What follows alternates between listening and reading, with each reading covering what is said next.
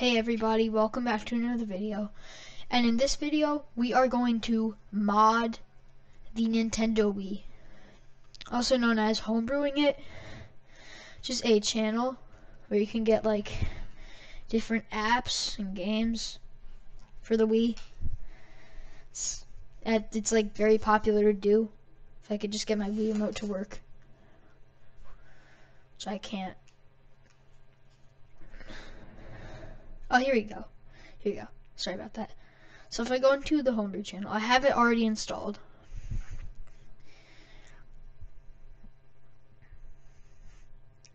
I have a ton of apps here. It's super cool. You can do, besides that, you could do so much more stuff with the Wii, but right now we're just going to focus on that. So for usual methods of doing that, you need a memory card, like an SD card, to like transfer files over from a computer to the Wii. But in this method, you don't need it. It's so easy. Sometimes the Wii might freeze up, but that's actually never happened to me when I've been trying it. So here we go. So what you're going to do, this is a step-by-step tutorial on how. So what you're going to do is go into the Wii options, go into the settings, make sure you're connected to the Wi-Fi. It's actually like incredibly easy to connect to the Wi-Fi. So what you're going to do, wait, not that. My remote's been acting like super weird. Sometimes it's just not going. So you're going to go into internet, go into connection settings, go into whatever connection you're using, go scroll over a few pages until you see auto obtain DNS. It has to be DNS. It cannot be IP address.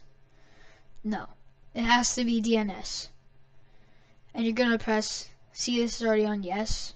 I just switched it because I've already done this before. What you're going to want to do is press no, then go to advanced settings. You're gonna click on the primary DNS, delete everything,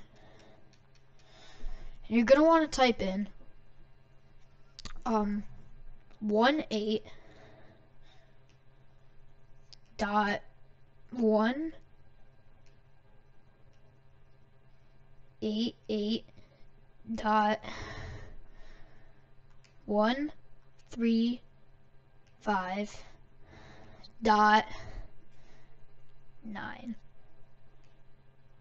You're going to want to do the same thing for the secondary DNS. So you might think this is completely useless because the Wii's are super old. That's not true. Tons of people do this. Like tons. I'm not the only one. 18.188.135.9. Press confirm. Press save. And now you're going to want to do a connection test. We'll say that.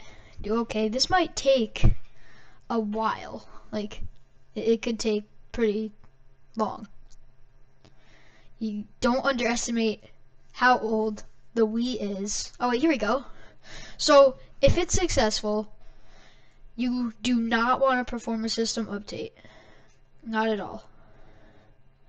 Oh, also before you do this, you want to make sure your version is 4.3 U. So you go back, Wii settings.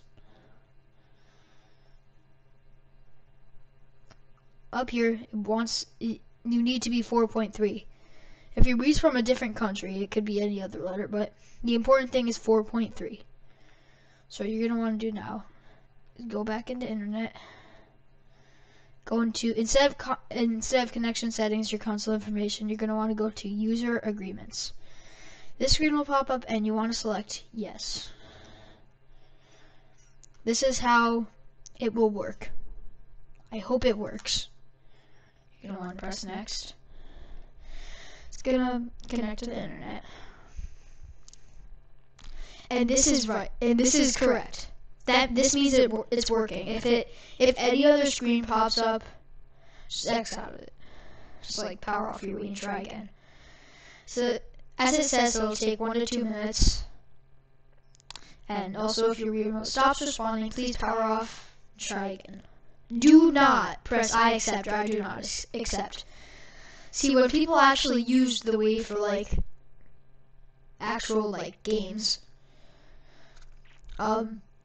people would play online using this, and like that's the like Wii like user manual basically.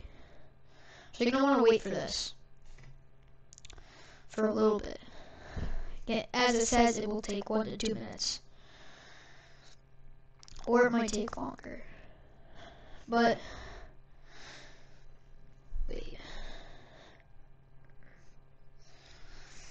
Okay. Just wait.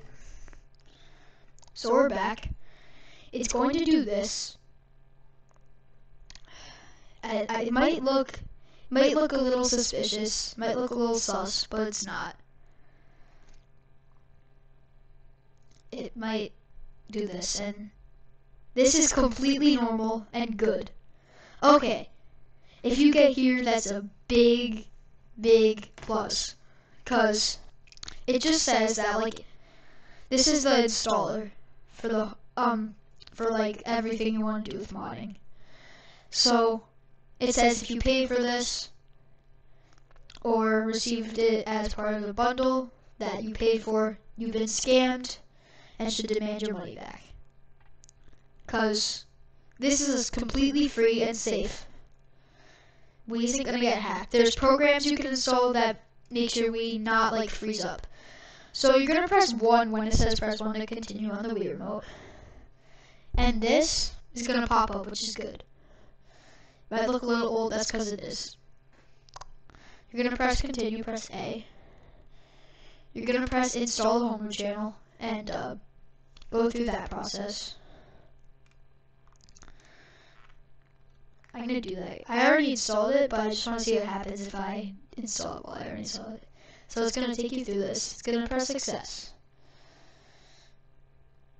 Then after that, you're gonna want to press exit, and it'll exit right into the channel, I'm pretty sure. Yep. And there you go, you've done it. So how to add games, you actually do need an SD card for that. But there is an actual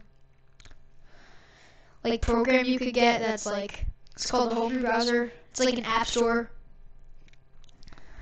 Like, it's really good. There's like, people still work on this, still getting updated. It's not old. And you could also, since the Wii Online stuff has been discontinued, you can get some apps to like get online stuff from a different like thing that's like not Nintendo. It's this whole thing. There's some other videos. I'll probably make some videos on it. Like, you can also get some apps that allow you to run Wii and GameCube games from a USB drive. It's super cool. You could also control your computer from it. It's so cool. And there's also an Apple II emulator and tons of other stuff. I don't have a lot of apps. I don't really use this that much. I just want to let people know how to do this. It's so cool. You definitely should try it if you have a Wii. Okay, so after that, you're going to want to press home and exit to system menu when you want to go back. There's tons of other stuff you could do this. You could do with this, but I'm not going to get into that right now. But I'll do that some other time. So thank you for watching, and I'll see you in the next video. Goodbye.